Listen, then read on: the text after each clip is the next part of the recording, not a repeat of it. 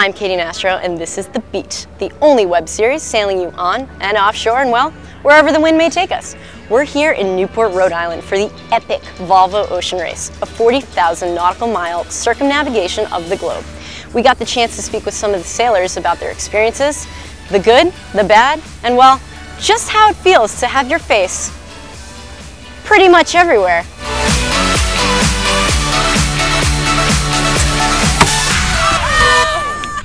How does it feel walking in and seeing your face like on a gigantic poster? I mean, people are just like, Charlie, sign my poster! You know, this is crazy. How does that feel? It's pretty surreal. You know, it's very humbling. Just to be able to do the Volvo Ocean Race is a privilege, really. You know, we're very fortunate. It's great to be home. It's great to bring the Volvo home. At some levels, Volvo really likes the concept of having this in a big city. But I think what they're finding out is the passion that a sailing town or sailing city can outweigh that big city feel for an event. Newport is very special, and it's someplace where everyone wants to go to. It's quite an amazing experience. You know, I think this race is, one of the toughest things you could do in the sport, and to have a chance to be a part of it is quite amazing. And then to do it with a group of really talented, strong women is I'm not sure there's something else more challenging to do in the world. Team SCA, how does it feel to be on an all-female boat? Awesome. Yeah. Yes.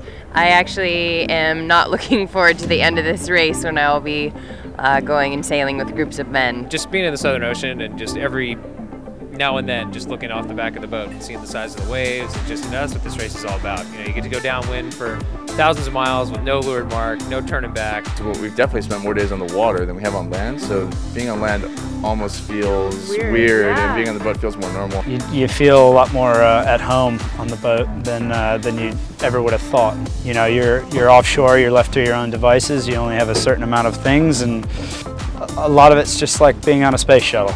You know, what you got is what you got. We spent a lot of time talking about what we're going to do when we get back to land on the boat, especially the last couple days. And, I think the highlights are always a beer and a burger to start with. You miss all the normal things. I miss, even down to my playlist being updated, my country playlist. I have Spotify and my songs get pretty old. Hot shower.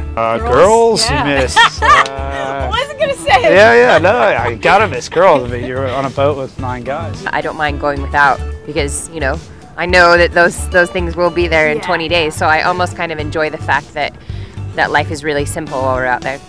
Would you sign my poster?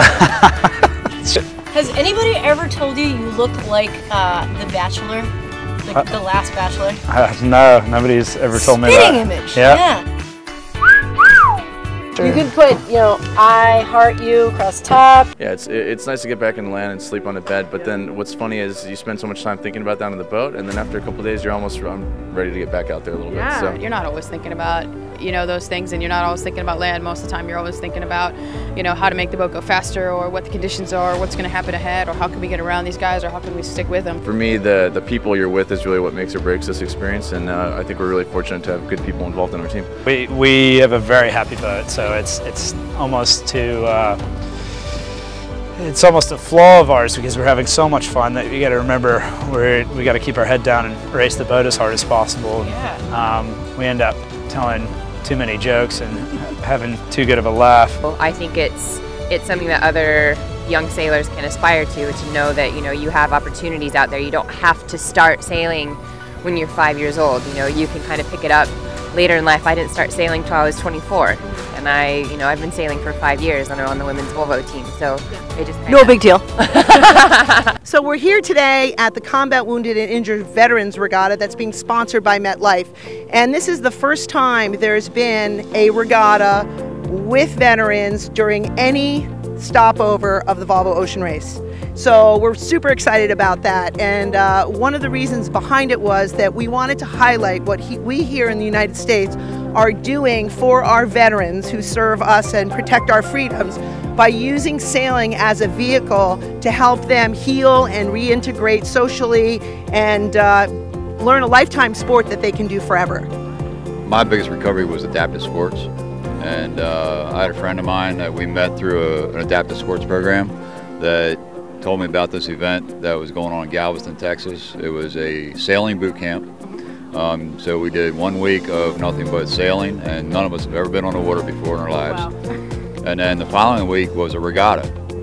Well, during the regatta, our team took, well, the 3 of us on our schooner took first place, and then in the Paralympic we took second. We're just thrilled. We're thrilled about the event, we're thrilled about the turnout, and it really has translated into the non-sailing community being fully fired up about coming down and seeing the Volvo Ocean Race.